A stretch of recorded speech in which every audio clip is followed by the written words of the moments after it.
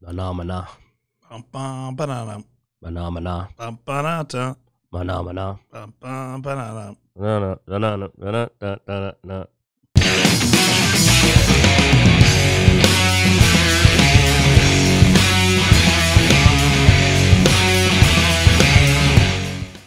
Welcome to Dicejunkies. I'm Xenodamus. I'm here with You. and on Skype. Blood X. All right, let's get started. Let's see. Starting off, we have. All right, next up, we're going from New Vegas to Bethesda. So, Bethesda is dropping its launcher in favor of a return to Steam.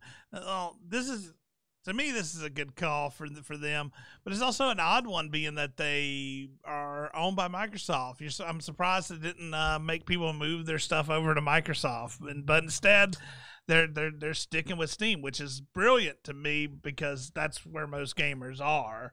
It's almost like Microsoft's not the most evil of the two companies. Yeah. Okay, do you think, dude, Sony doesn't want to put their stuff on Steam. They fight hard. Yeah. They just now put I God of War on.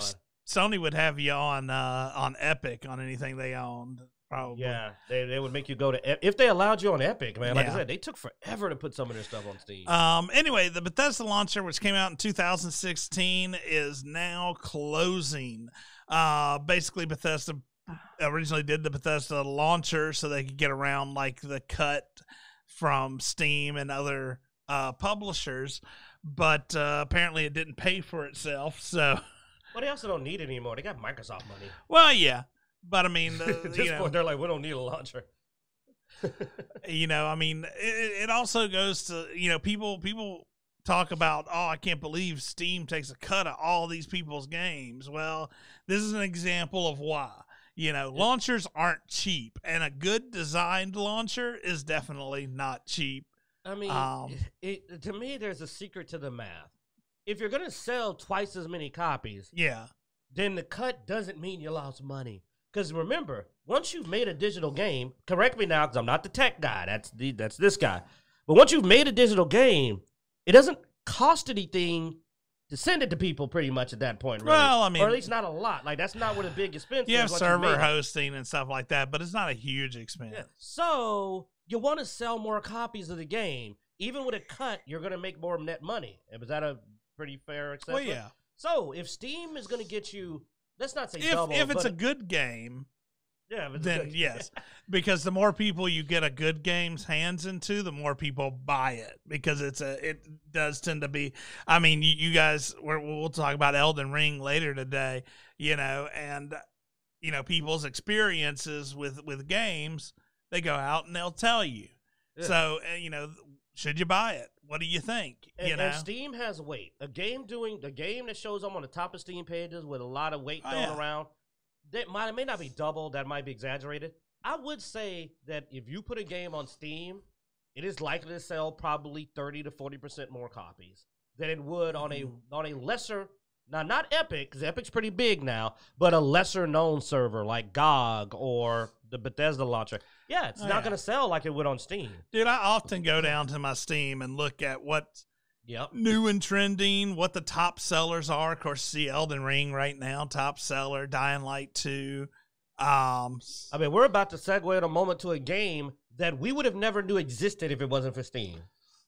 What you're about to do. Oh, yeah. It's a game that literally you've never heard of, except probably from us. Yet, we know about it because Steam said, hey, you should check this out because of the games you like. Anyway, Bethesda is dropping its launcher in favor of the return of Steam. What this means is come around April, they said they will release detailed instructions that will be provided for how to move your game over to Steam. You'll be able to keep your saved games, all that stuff. I never liked the ESO launcher, so honestly, I'm looking forward to this because Steam is really. It did say move save games will also transfer to Steam. One exception for reasons unexplained being Wolfenstein Youngblood. Because they don't want to admit that exists, man. Youngblood was so bad. Youngblood was so bad. Although some will require manual transfers, details on that will be provided later. I think ESO is on Steam, so we may not have to transfer. I think ESO is also on Steam, so it may. It is, but they were not compatible with each other. So let's see what they do. I'm sure we're gonna have to do something to get the ESO, unless they've already just made it compatible, and then all you got to do is just download it because it's free to download. Let's see. As long as you're logged in.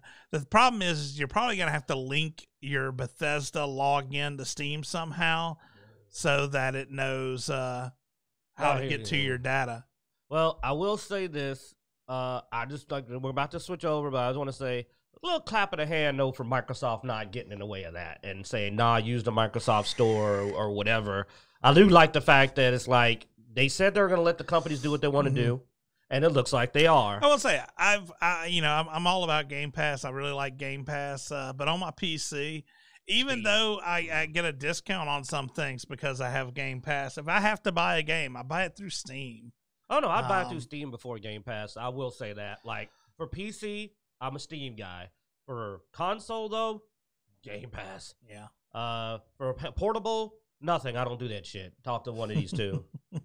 I saw that there's a Steam portable. Young is really excited about it. I was shocked because he's one of the people that followed the Stadia debacle, so I really thought he was not, but he seems to be excited. And we'll talk about that too later. All right, it's really dark. Well, we've run over quite a bit, so let's wrap this up. There's so much blood. It's got a lot of blood. I'm feeling a little sick. Oh, there's all right. About it. Thanks for watching, guys. Be sure to check out Dicejunkies.com to find links everywhere we are online. Twitter, Twitch, Instagram, Facebook, all that good stuff. Go to YouTube. Be sure to like and subscribe there so you can see our latest videos as they get posted. Also, we do live game streams throughout the week, and every Sunday at 3:30 Central Time, we do this live show. Now, next week, going to go ahead and give you a heads up. We may or may not be able to have a live show next week. We will be down at CoastCon. I'll probably try to do something live, maybe from my phone on the floor. But we'll see what happens. If you can make it, come down to the Gulf Coast and hang out with us at CoastCon. We'd love to see you. And all right. And as every week, we hope you enjoy. Just a player, just a player, just a player playing the damn